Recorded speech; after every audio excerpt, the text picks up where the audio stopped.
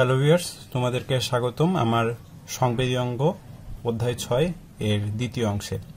তোমরা যারা আমার প্রথম ক্লাসটা করেছিলে তখন আমরা দেখতে পেয়েছিলাম যে প্রথম সংবেদী অঙ্গ যেটা পড়েছিলাম সেটি হচ্ছে চোখ, আর ইন টোটাল আমাদের দেহে টোটাল সংবেদী অঙ্গ আছে 5টি। আজকে আমরা যে বিষয় নিয়ে আলোচনা করব সেটি হচ্ছে কর্ণ বা কান। প্রথমে আমরা এই কর্ণ বা কানকে 3 ভাগে ভাগ করতে পারি। একটি হচ্ছে বহিকর্ণ, মধ্যকর্ণ আর অন্তকর্ণ। আবার বহিকর্ণকে দিয়ে আমরা যদি শুরু করি তাহলে দেখতে পাবো যে বহিকর্ণের আবার 3টা ভাগ আছে। একটা হচ্ছে পিনা, দ্বিতীয়টি হচ্ছে কর্ণকুহর, তৃতীয়টি হচ্ছে কর্ণপট। আচ্ছা, পিনা দিয়ে শুরু করা যাক। আমরা কানের যে বাইরের অংশটা দেখতে পারি, একদম বাইরের যে অংশটা থাকে আমাদের মাথার বাইরে বা আমরা যেটা হাত দিয়ে ধরতে পারি সেটিকে আমরা বলি পিনা বা বহিকর্ণ। তারপরে আরেকটি জিনিস দেখতে পারবো আমরা, সেটা হলো পিনার সাথে একটি নালী যুক্ত থাকে। এই নালীকে আমরা বলি কর্ণকুহর।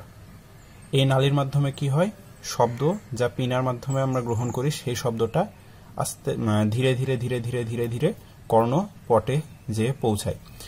এই কর্ণপট বলতে আমরা যে জিনিসটা বুঝি সেটা হচ্ছে কানের পর্দা। ইংলিশে যদি আমরা বলতে চাই সেটা হচ্ছে টিম্পেনিক মেমব্রেন। এই পর্দায় যে আসলে কি হয়, যখন শব্দটি যে পর্দায় হিট করে তখন একটি কম্পনের সৃষ্টি করে। তারপরে আমরা আসব মধ্যকর্ণে। মধ্যকর্ণে যদি আমরা দেখি, মধ্যকর্ণে 3 জোড়া অস্থি আছে 2 কানে।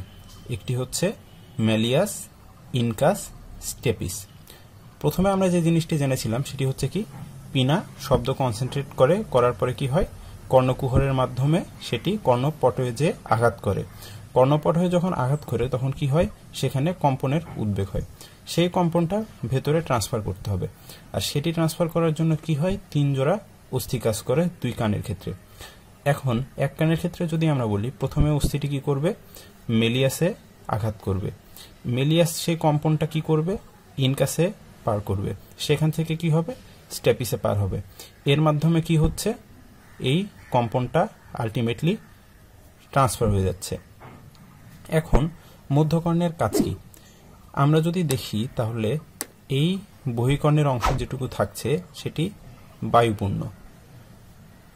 এই অংশটা যদি দেখি সেটি হচ্ছে বায়ুপূর্ণ। ভেতরের অংশ যদি আমরা দেখি সেটি হচ্ছে তরলপূর্ণ।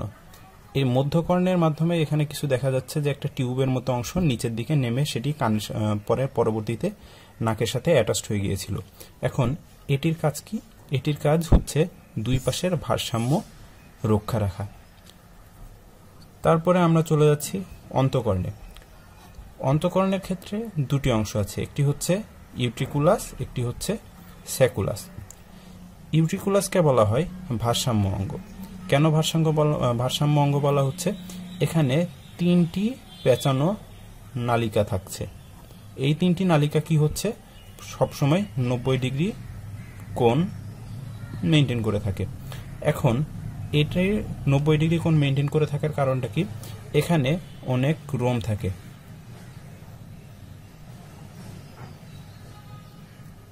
এই রোমগুলোর কাজ কি হচ্ছে, উদ্দীপনার তৈরি করছে। এই উদ্দীপনাটা কি হচ্ছে, আমাদের মস্তিষ্কে চলে যাচ্ছে, যার মাধ্যমে আমরা আসলে বুঝতে পারছি শব্দটা কোন দিক থেকে আসছে। আমরা ঠিক সেভাবেই আমাদের কানটাকে ওদিকে ডিরেকশনে নিয়ে যাচ্ছি। আর এর পরের অংশটা কি হচ্ছে, স্যাকুলাস। স্যাকুলাস কিরকম, স্যাকুলাস হচ্ছে কিছুটা পেঁচানো, শামুকের মতো যে অংশটা থাকে সেটিকে আমরা বলি হচ্ছে স্যাকুলাস। এখন এই স্যাকুলাসের কাজ কি, আমরা ইউট্রিকুলাসের মাধ্যমে ভারসাম্য গ্রহণ করলাম, আর স্যাকুলাসের মাধ্যমে আমরা কি করছি, এটাকে শব্দটাকে গ্রহণ করছি। এখন এই যে কম্পনটা আসলো, কম্পনটা আসার পরে কি হচ্ছে, স্যাকুলাসে ট্রান্সফার হচ্ছে। এই স্যাকুলাসে কি হচ্ছে, শব্দ তৈরি হচ্ছে।